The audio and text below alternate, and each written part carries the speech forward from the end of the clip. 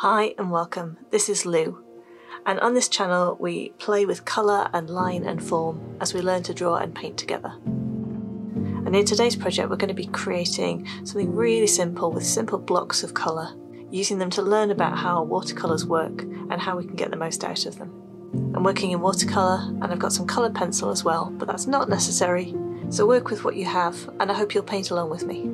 Feel free to play with the ideas in today's project and just see where they take you.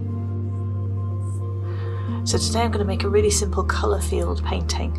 If you know of artists like Mark Rothko, who create big canvases with washes of one single colour across the canvas, maybe a stripe of another vibrant colour, or maybe 2 or 3 colours placed in blocks or rectangles next to each other.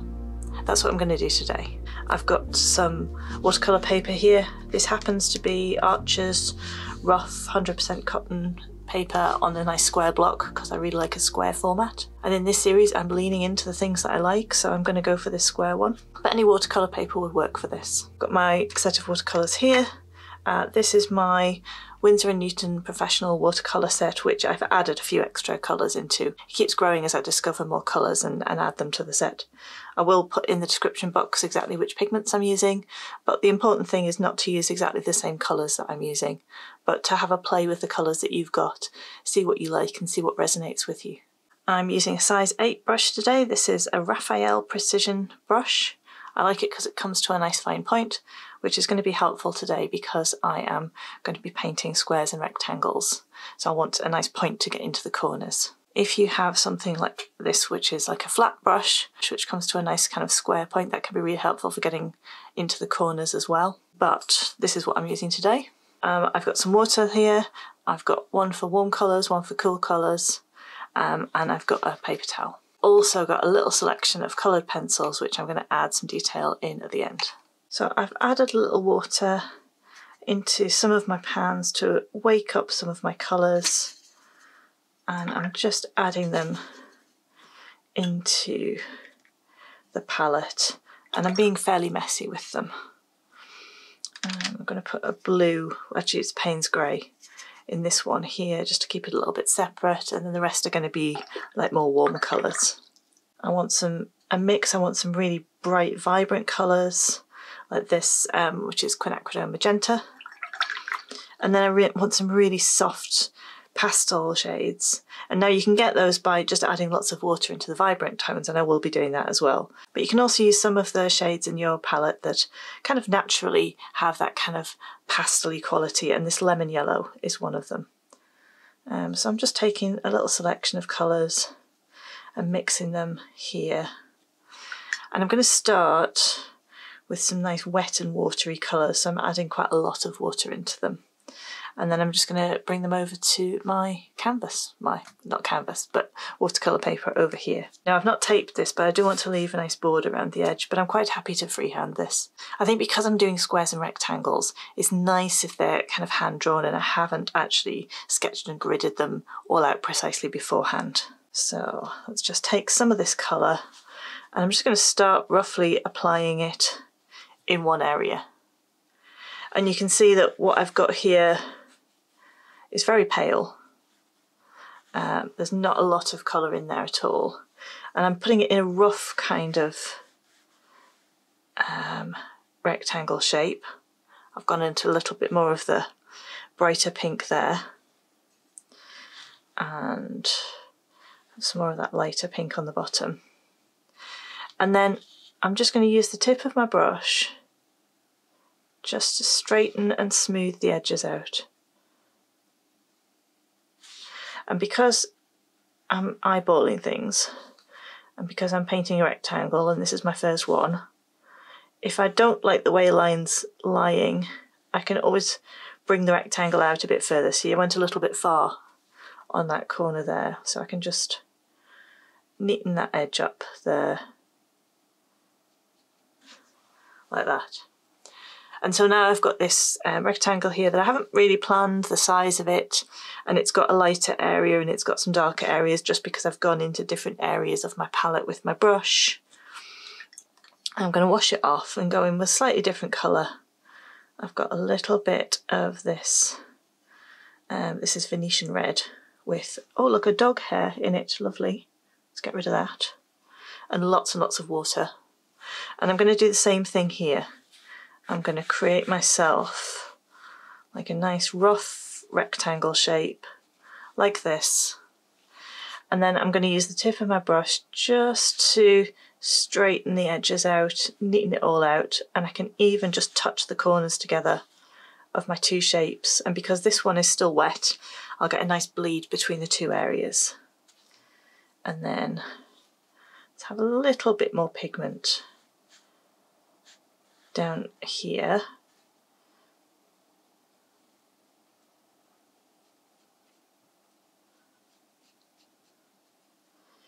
There we go. So yeah, so that's neat enough, I think.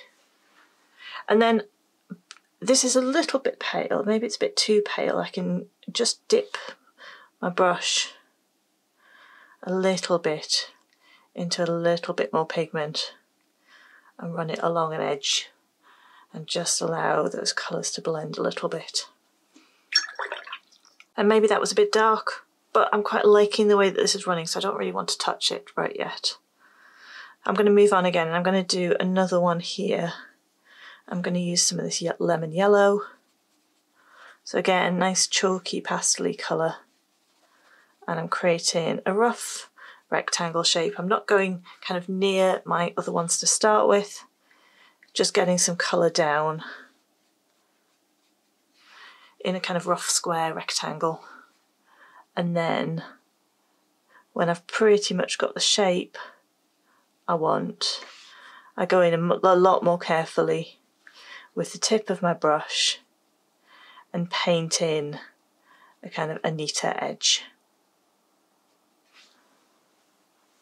So there we go. So now I've got three areas which are still quite wet. I could go in and paint this one here, and I'd probably get a little bit of a run between these areas. So I can decide whether I want that or not.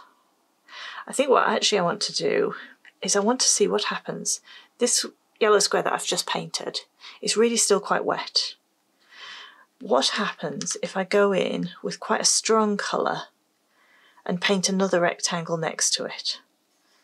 So I'm going in with some raw sienna, and I just want a little one here, so I'm going to just again put down my little stripe of colour, use the tip of my brush to neaten it out, and then I'm going to just carefully run the two edges together.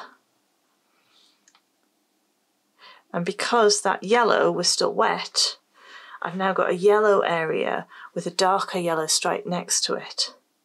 And depending on how wet these different areas are, you might get a really smooth blend transition from one area to another. You might get kind of blooms and things coming into that area. Or you might end up with just kind of quite a nice smooth edge. And doing exercises like these help you to know what's likely to happen when you do that kind of thing. So I'm going to keep going with that, and then I'll come back to you when I get to the next stage, which is kind of filling in all the gaps, and I'll show you what I do for that.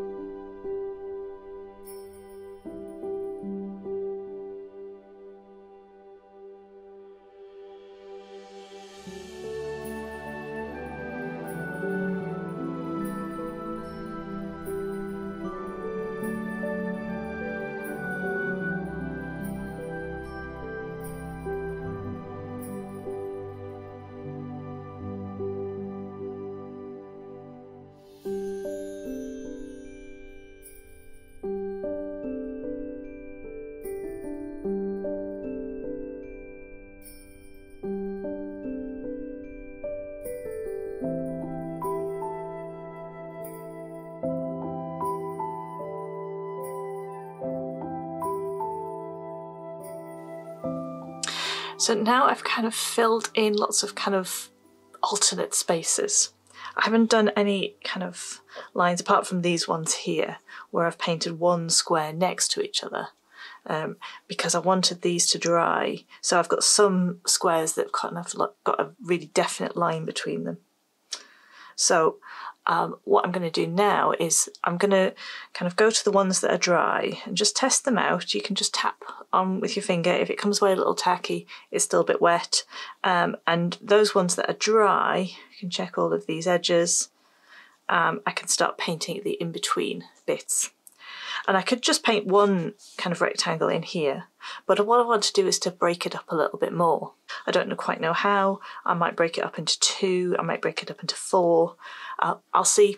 A lot of this is about kind of using your intuition and just going with the flow, seeing what works at the moment, testing things out and seeing what you like. So I've got this Payne's grey in my palette and I haven't really used this yet. I used it to kind of make this pink bit a little bit kind of mauvey purple. But what I want to do is I want to use this to make some areas really kind of stand out and really dark. So the rest of the colours are kind of this, they're all kind of creamy coral colours. And areas that I'm doing in kind of darker, more unusual or more vibrant colours, I'm tending to make a little bit smaller. I think I want this even darker, so I'm going to go in with some more pigment. And again, I'm just using the tip of my brush just to neaten that out and to bring it up to the edge of the square next to it. Now, I've got to be careful at this point that I don't put my hand down in any areas that are wet. But let's get that looking as neat and rectangular as we can. Now while I've got this on my brush, I might use it somewhere else. These 2 areas are dried, that one's still a little bit wet. What I could do is just try it anyway and see what happens. I think this is going to run a little bit. So I'm going to start out just by being careful to leave a little bit of a gap because I don't want it to run straight away. I can paint these 2 areas first. There we go. And then I'm going to paint this line here. And oh yes, you can see it's bleeding a little bit there. Now, I knew that was going to happen and I did it anyway because these are the little kind of effects that I really like from watercolour. And you may think it looks a bit of a mess. If you do, then don't do it. But this is the thing that I like to kind of encourage. So everything else in my picture is going to be quite neat. It's got lots of horizontal and vertical lines, but allowing the watercolour to do this kind of thing and just bleed in a couple of places and create some hard lines and some soft lines. Like there's a lovely hard line kind of developing along here, and I could fix that if I wanted to, but I'm going to leave it because I quite like it. I don't want it to do that all over the place, but just in a couple of areas, just going to add a little bit more interest to my painting. So now I'm going to dot it around my painting again and filling in some of these whiter areas. I'm going to keep going and adding more and more until the whole thing is filled.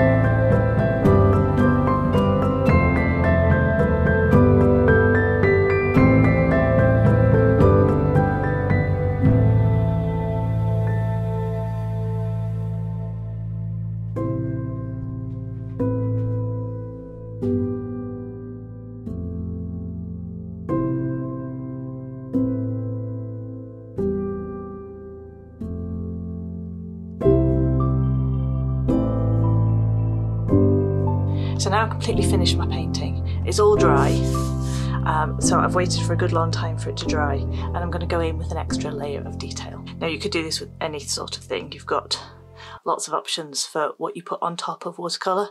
So you could use the watercolours again and just add extra layers. You could do something like a gold paint or some gouache or other types of pens.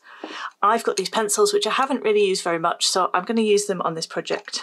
I'm just going to choose some that I think work with the colours I've got down here. So yeah, so I've got a few there. Oh, I think that one's maybe better than that one, maybe that one.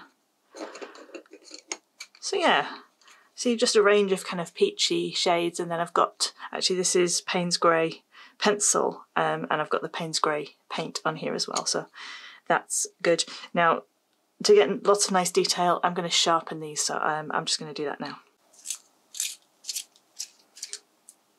So I did say that the level of detail I want to add is very, very subtle. So I'm just going to take a similar-ish colour to what I've put down here and just use that to define some areas. So I've got these two spaces here that are kind of pretty much the same colour. I think I could do with a little bit more in there. So let's just put some stripes, horizontal stripes in that section.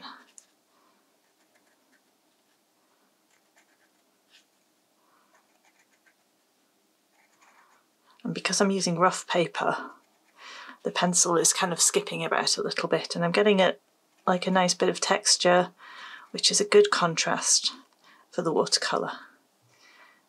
Also, because the paper's a bit rough and it's got quite a bit of tooth, it's a little bit hard to keep your lines completely straight, which actually makes them kind of a little bit more interesting.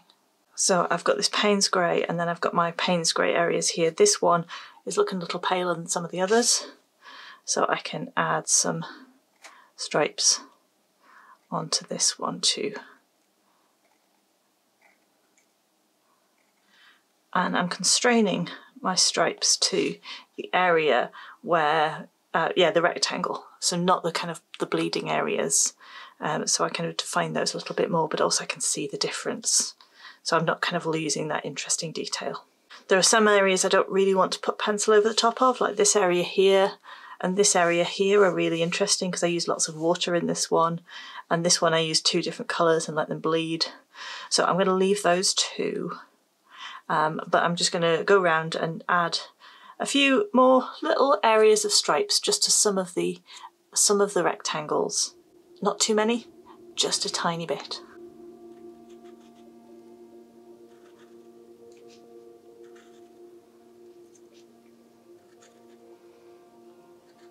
I'm hoping that is subtle, a little amount of subtle detail that you probably won't see from a distance, but when you get in close and have a good look, there's all sorts of interesting things going on in this painting. So there's lots of gradients, there's flat areas, there's areas that are bleeding, there's light areas and dark areas, and then there's areas with lots of detail. So thanks very much for watching along today. I really hope you've enjoyed the video. This video is part of a series that I'm doing, 8 weeks of videos all inspired or themed around patterns.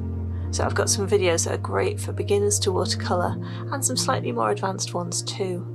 And I'll be playing with some different art supplies as well. So I hope to see you again very soon. If you liked the video, then please give it a thumbs up. And if you'd like to see more from me, then do subscribe to the channel. If you really like the video and you want to support me, then I've got a page on a website called Ko-fi where I accept donations, and I post some behind the scenes blogs as well. You can also find me on Instagram at LouRachelDavis. And I look forward to seeing you again in another video very soon. Bye bye.